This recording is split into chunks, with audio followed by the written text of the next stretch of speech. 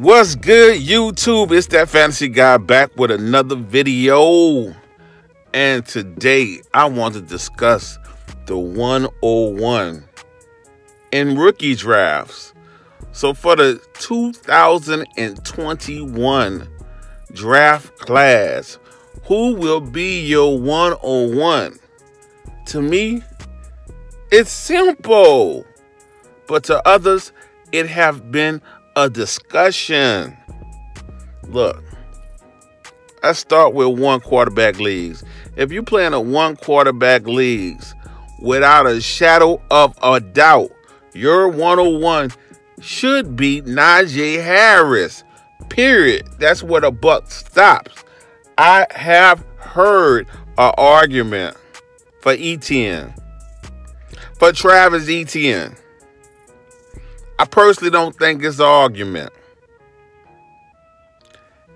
If it was last year, you would have took Travis Etienne over Najee Harris, I would have understood. At least you would have, because it depends on what his height and weight is for me to really buy in. He might be on a satellite running back size. And I don't buy into those. You know, they got to fit into my model. But unfortunately, neither one of them came out last year. They decided to do another year. And guess what? Najee Harris looked even better than he did previously. It's nothing this guy can't do, whether it's catching the ball or running it. It's nothing he can't do. But Etienne did not run the ball as well as he did in previous seasons. He did work in his passes. He did catch a lot of passes. But I'm pretty sure that was discussed with the coaching staff to make sure that was a box check. I need to catch passes. I need to make my draft profile look even better. I'm pretty sure that was discussed. And, you know, so those touches were manufactured touches, made to happen. There's only, and I'm just thinking off the fly of my head, I'm not looking at all the teams currently.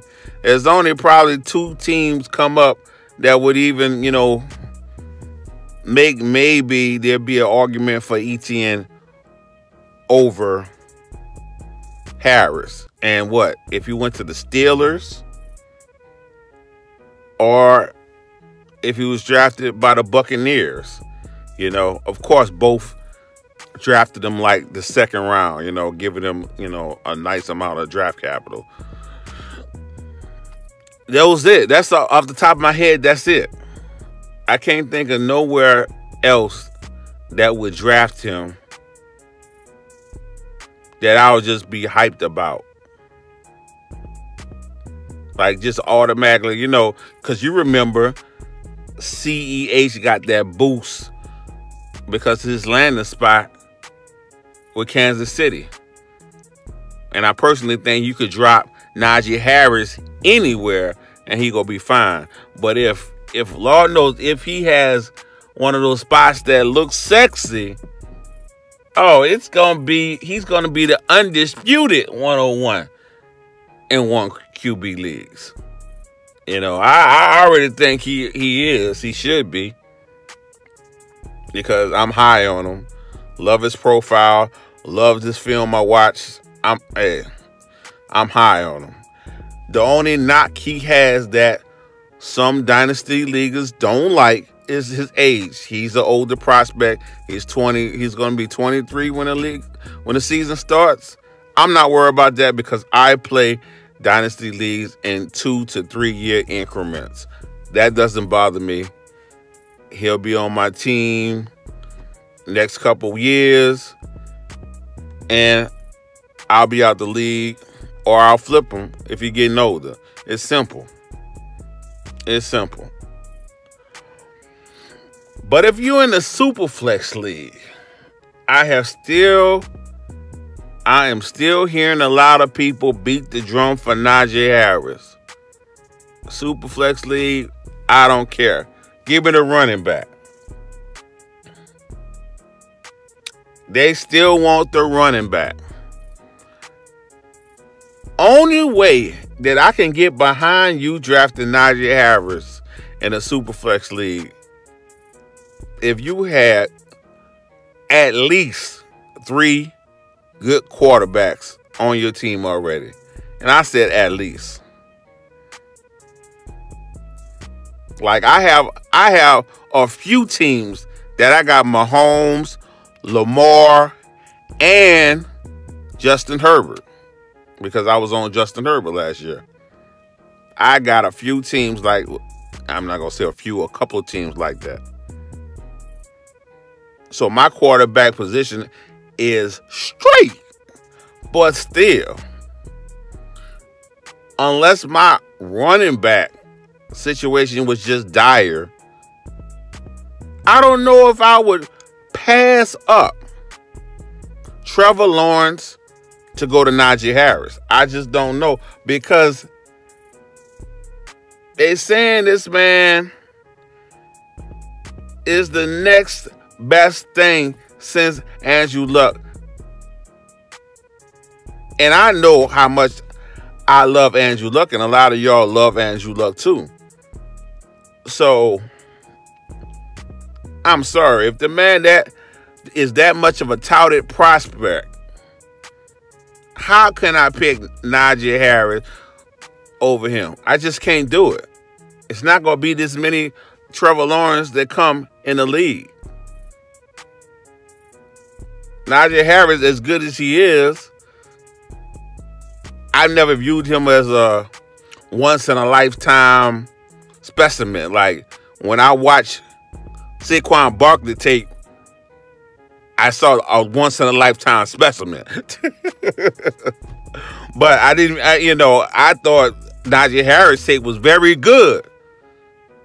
But he just wasn't no generational talent that I just had to have on my team. And I honestly, and I'm not going to say I'm the best quarterback scout, but when I watch Lawrence, I will have to say he's probably the best thrower I ever seen. Like, as far as a prospect, and I've only been doing prospects for about 4 years now. He's probably the best thrower of the ball I ever seen as a prospect in the last 4 years. But it's just not, he didn't just like, ooh, man, I gotta have him on my team, because I'm more so lean towards the Konami code quarterbacks. But my notes say things like the most catchable ball I ever seen. The man was placing a ball like right in people's hands. Like, they didn't even have to move. All they had to do is, pretty much turn their hands upside down, and the ball would have fell in their hands softly. Like, his ball placement is ridiculous. Ridiculous. So I know he's going to be fine in this league. Only thing, give me PSD is him being linked to Andrew Luck, and Andrew Luck retiring 2 weeks before the damn season started. He hurt a lot of people. He hurt me in a lot of redraft leagues that I went heavy on him. Andrew Luck is the reason that I diversify my players when drafting. Why I won't get the same player every draft, even though I'm like, I know this player gonna smash. I will not get the same player every draft unless it's on a lower round pick. If I know I'm spending, draft capital, high draft capital on a player, I'm going to diversify my teams, because of that, what happened. Now, that year, 2 years ago, where I had Lamar Jackson on damn near every team, it's because I got Lamar Jackson way, late in the draft. So I was able to bank on him on every team, and it was a win. Because if I would have lost Lamar Jackson, I would have had another starting quarterback, because he was my second quarterback on all them teams. So get back on track, Trevor Lawrence should be your one-on-one in Superflex. It's not going to be, not only is a quarterback with a certain future with a franchise, and I'm talking about certain, a guaranteed 4 years, 5 years, going to be with the franchise. He is going to play out his rookie contract. You can't even think about that many quarterbacks that's going to be with the same team, guaranteed, for the next 5 years. So you're not only getting a quarterback, but you're getting a quarterback in a stable situation. You're not only getting a very talented player, you're getting a very talented player that will be in a stable situation. So Najee Harris, if he do what he need to do his first year, his value is going to go up, just like all the other rookie running backs did this year. His value is going to go up. And depending on what he do his second season, his value might dip or whatever. But Trevor Lawrence's value, as he get used to the NFL, more experience, I'm telling you, his value will only go up and stay the same. His value is not going to be no large dip. It's impossible. Catastrophic injury, it's impossible to see his value dip because he's that talented. And let me let you out on a secret.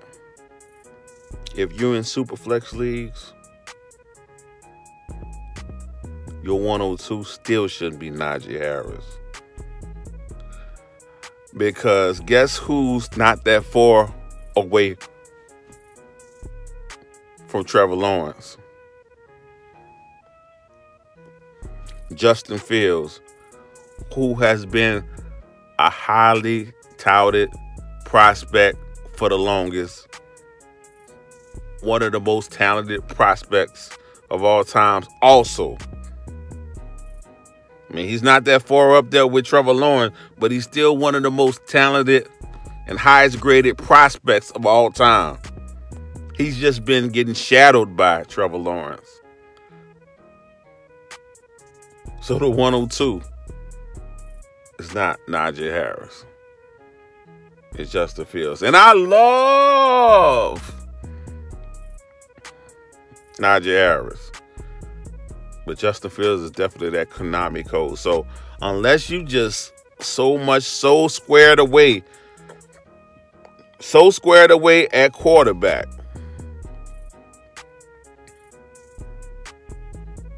you shouldn't be passing up on him. And I just wanted to put that out there. Anyway, that's it for me. Remember, there's no off season for champions. I'm out.